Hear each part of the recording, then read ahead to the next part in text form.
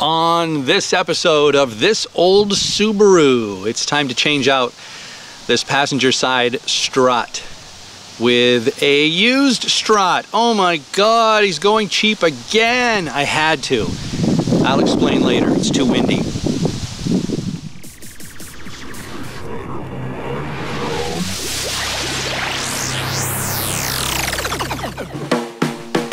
Okay, well, here we are in the garage. Here's the used one I picked up at a junkyard, a salvage yard.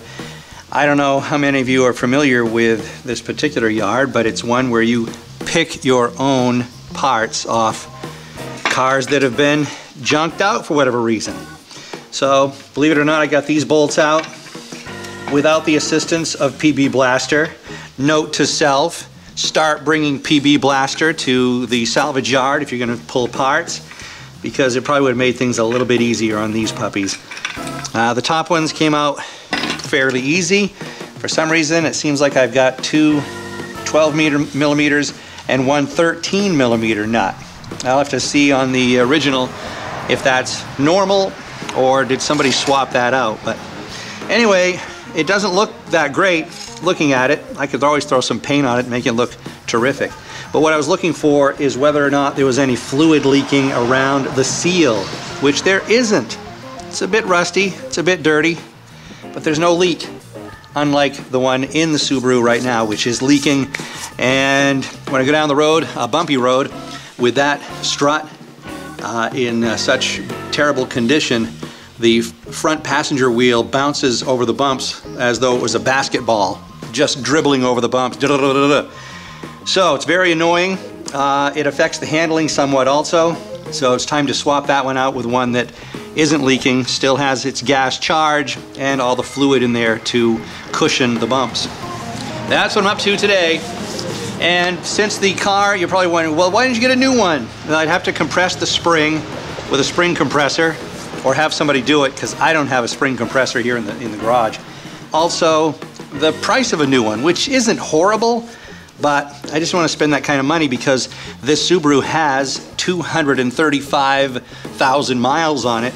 I don't know how much longer it's going to last. I don't want to put a brand new strut in there, or both sides even, and then find out 100 miles down the road that the motor's pooched. So that's why I'm going with this used part instead of a new one. Forgive me, but that's what I got to do. And since I haven't checked the oil in the little compressor in a while, I checked it, and it's a bit low. It's right there. Max mark or full is right there. So I'm going to add a pinch more compressor fluid to it and then get underway. Okay, she's all good after adding some all-season select lubricant from Ingersoll Rand. What is this stuff really? What is this stuff, huh? I don't know. If anybody knows what that stuff is, let me know.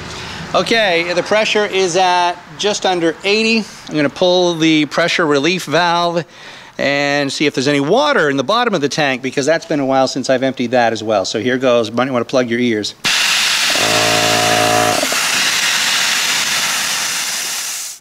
Okay, what do we got? Oh yeah, there's a little pond under there. There was some. Oh, if only I had this baby with me in the salvage yard to get that stuff ripped apart really quick. It took me about, I don't know, half an hour fussing around, but it wasn't too bad. I want to loosen these up. I've got the wheels chalked.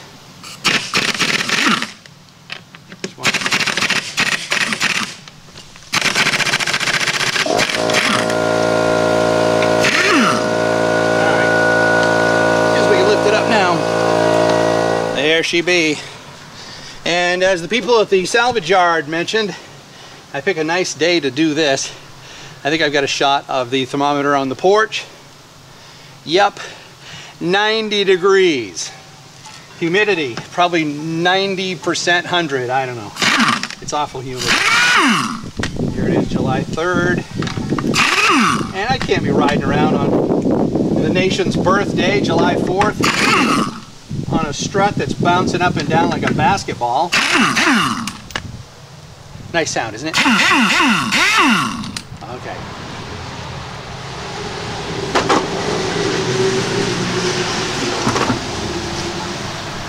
All right, well, let me bring you on in here. goodness gracious. In a, well, here's your problem moment, this thing is just covered with the oil that was once on the inside of the strut. So if your strut looks like this, it's beyond replacing. You should have already had it replaced, and I should have too. This thing is a royal mess. Might have to dig out the rubber gloves for this removal, because that is, yeah, that's some nastiness right there. Oh, isn't that nice how my green carpet reflects in the rotor? So here's the deal. I've got my AC Delco jack stands, which still have the tag on them. I got at a yard sale. It says jack stands $10 a pair. I think I got my money's worth so far. Anyway, I got that in place because I've got to lower the car down on this side and jack up the other side, because, let's go over here, because if I don't raise up the car and take some weight off the driver's side tire, this sway bar is going to be pulling up on this rigging to try to level it up with the other side, and I might not get all of the spring release that I need to remove the strut. So I'm thinking, on theory, I haven't done this before, but it seems to me that if I jack up the other side until the tire just comes off the ground, this sway bar will be taken out of the equation, and I can just go ahead and remove the strut without much interference. Okay, it's got the full weight. I'll jack up this side. All right, I'm not sure how well I'm going to be able to mark this, where that it is so oily, but I want to mark this top bolt because this adjusts, what is it, the camber of the front wheel. It's an ob-shaped bolt, so that as this turns, it can move the top of this in and out for proper alignment. Since I'm pretty sure I'm pretty close to proper alignment, I want to just mark the top of the bolt here, which looks to be this point just about straight up. Okay, and I'll put a little line in here, up and down, best I can. It's kind of moving around a bit too, with an arrow if I can, that side up. All right, even though these nuts and bolts are pretty oily, I'll still hit it with some PB, try to loosen things up. The same socket, 19mm, that takes off the lug nuts, also fits these guys in here. So let's see what happens.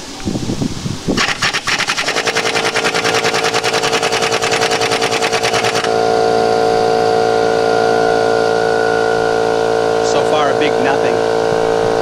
All right, which means I'll have to use my Junker torque wrench. It's got the black paint on it, and I've got it set to 150 foot-pounds.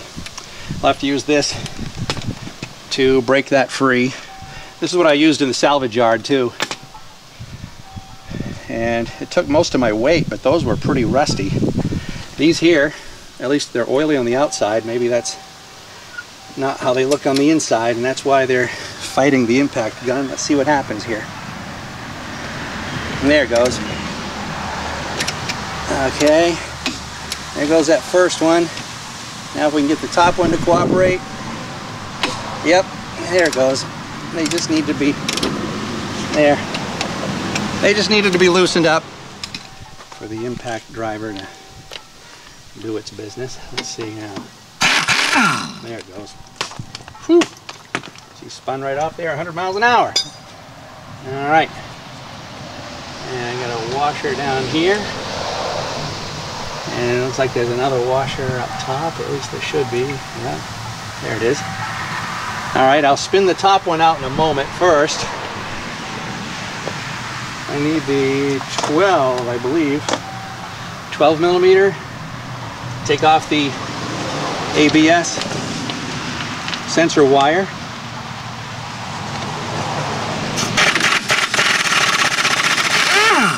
Okay, there goes the ABS sensor retainer,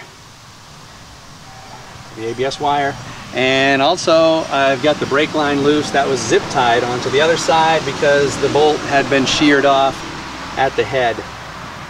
Sheared off bolt. Now let's zip off the top bolt here. There we go. There's the nut. There's the washer. Alright, I got the nut threaded back onto the bolt here. I just want to use it. Tap this through.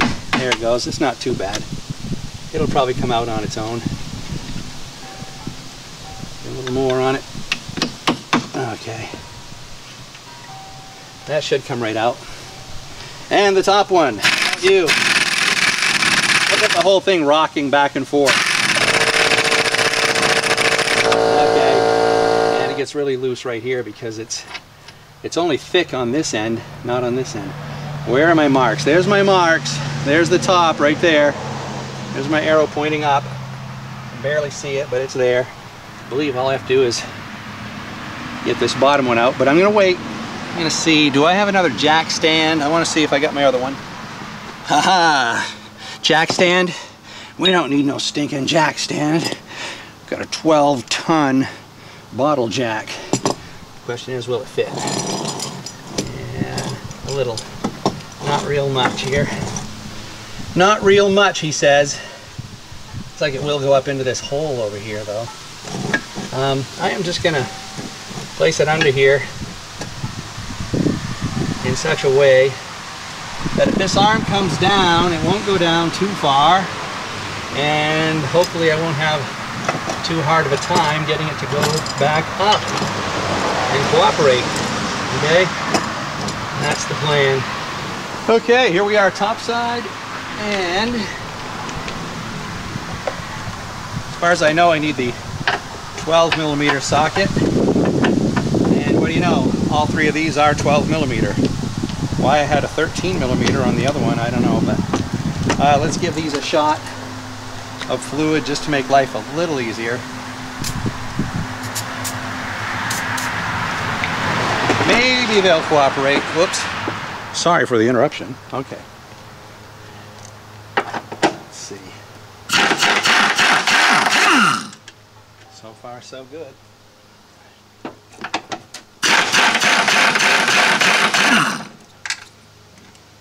All right. 2 down. 1 more, and she should be just about free.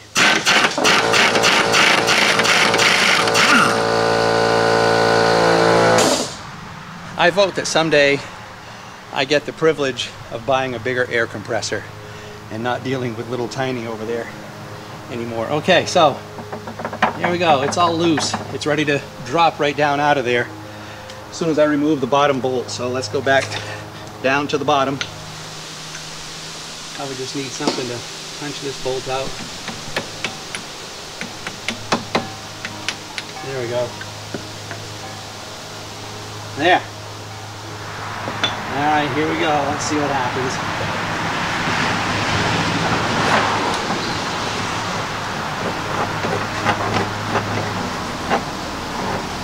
It's moving. Being careful with the axle here. Don't want to tear the boot. There we go. Okay. Now, is this going to stay here on its own? I hope so. But for now, let's get this oily beast out of here. Ugh, God. Messy thing. Alright, I can get it underneath. There we go, under the ABS wire. And top freaking duh. It is a mess. Now we're ready on this 90-degree day to grunt and groan and get it back up in there. Got on my get her done pants, of course. Maybe while you were staring at my rear end, maybe I'll edit that out. I put the 3 nuts on the 3 stud posts, so it's holding the strut in place, suspending it there. Now I can try to line up the bottom. Get those bolts back in on the bottom.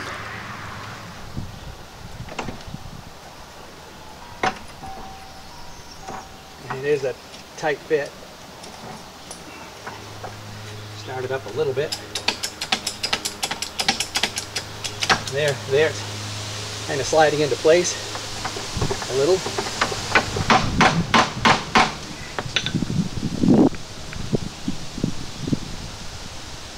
All right, let me try that. See how close we are. Oh, it's tempted to go through, but oh, the more I wiggle it around, yep, it's coming through. All right, there's one down. There it goes. Okay, let me line up the top.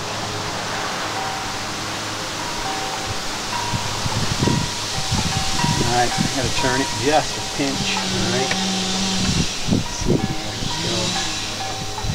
Try that. Okay. Wash around there with the nut.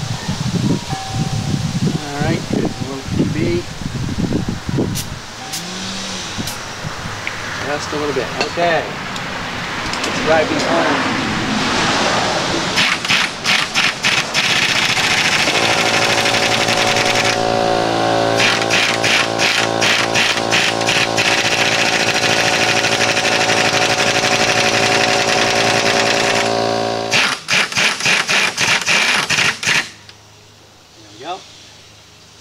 And I've got a bolt for the brake hose side now instead of a zip tie. Where is that bolt? Right here.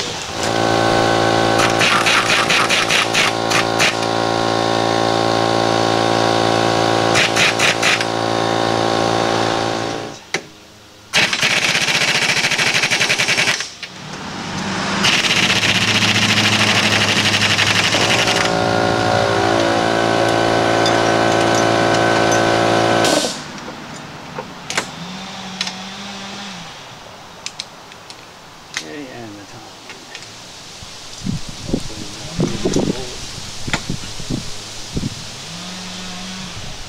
Yeah, she's in there. All right. Good news, it's in there. Everything down here is secure.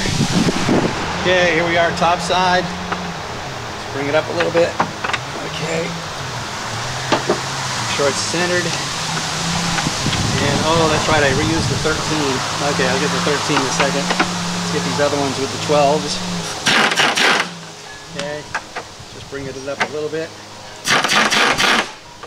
The oddball number 13.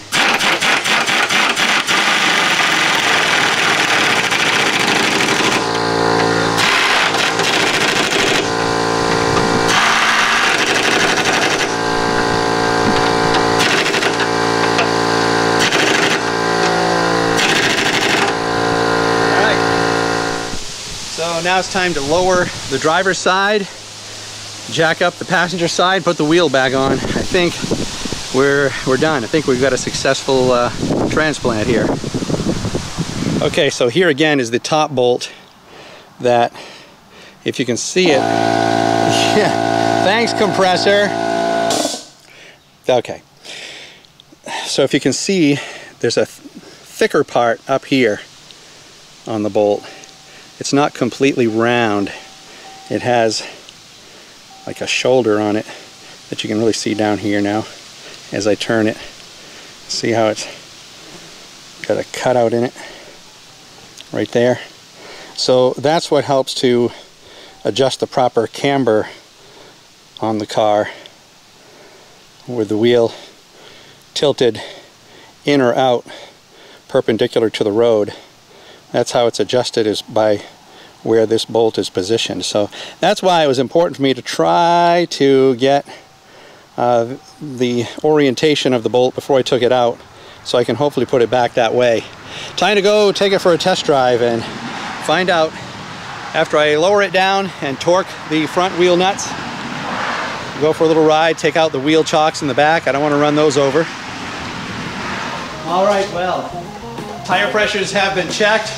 There's a sticker inside the driver's side door that lists the tire sizes and the air pressure, PSI and whatever the other kilo something is. It's 30 pounds PSI in the front, 29 for the rear tires. I just checked, that's what they're set at. It's a 90-degree day, so might be a little warm for an exact reading, but that's going to be as high as it's going to be on a 90-degree day. The pressures are bound to go down a little bit on a cooler day. But time to take it for a test drive, see how this new Strut is working out, or not. That's right, going for a test drive in my Get Her Done pants.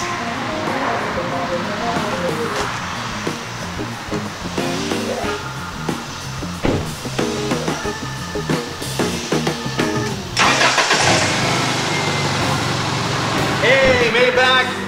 Test drive is a success. No more dribbling passenger side wheel like a basketball. It's riding great.